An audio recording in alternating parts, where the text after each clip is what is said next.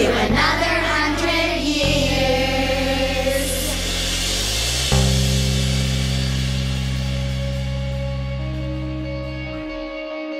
Hi there.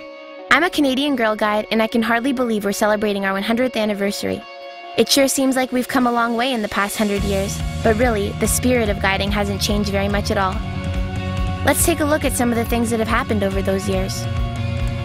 Just 1 year after Girl Guides began in England as an offshoot of the newly formed Boy Scouts organization, we started up here in Canada. It was in 1910 in St. Catharines, Ontario, that Mary Malcolmson launched our very first company. Girls in Canada couldn't wait to join, and within 2 years we were in every province and we had our first Chief Commissioner, Lady Mary Pellatt. You might recognize her home in Toronto at the time, Casa Loma. In fact, the guiding spirit lives on there to this day, and thousands of us gathered there this year and visited the permanent Girl Guides exhibits. Camping has always been a big part of guiding. Check this out. This photo was taken at one of our first guide camps in Canada. This one was in 1913, right on the banks of the Credit River outside of Toronto. Can you believe what we had to wear back then? What those girls wouldn't have given for a pair of jeans.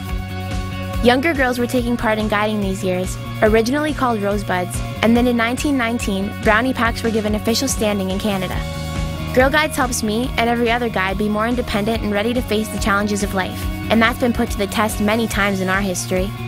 When World War I began, a dark cloud fell over millions of lives.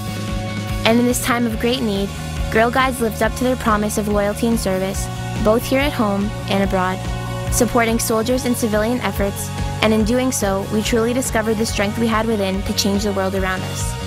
Guiding in Canada grew quickly during the Great Depression. Economic hardships didn't stop us girls from experiencing the friendship, adventures, and opportunity to grow into strong, independent women that guiding offered. Of course, camping continued to be an important part of guiding in Canada, and one of our camps back then had a barn, and we needed a horse. So we came up with a fundraiser to pay for the horse, selling cookies. Who knew how big that cookie idea would become? During World War II, Girl Guides around the world, including our Canadian girls, stepped up and did whatever was required, from taking first aid courses and helping families, to raising funds for 2 air ambulances that they donated to the war effort.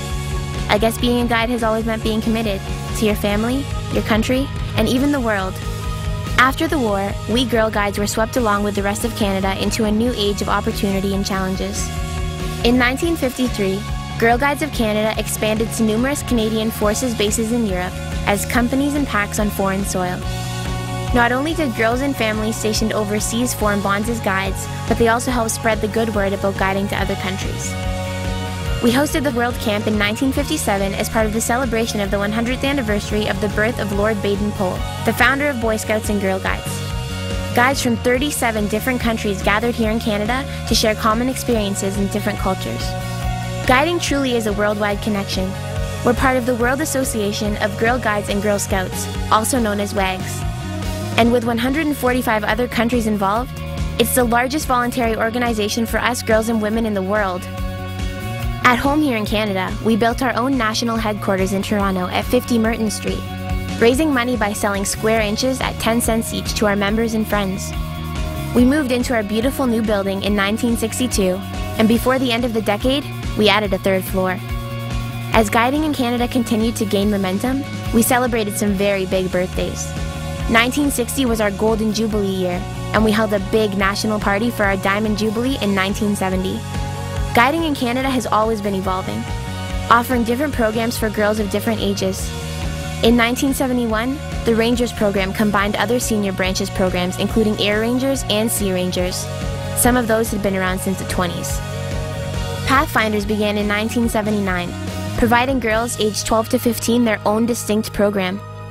Our guiding family also included junior leaders, cadets, loans, guiding for members with special needs, and our Trefoil Guild. Oh, and in '89, we welcomed our newest members, our 5- and 6-year-old Sparks with their bright pink t-shirts.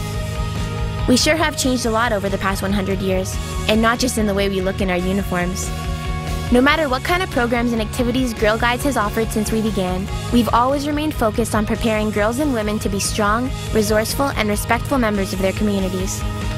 And whether we have been camping, lending a hand during wartime years, or working to better the lives of others in our neighborhoods, As Girl Guides, we have always formed bonds that fulfill and strengthen us as girls and women.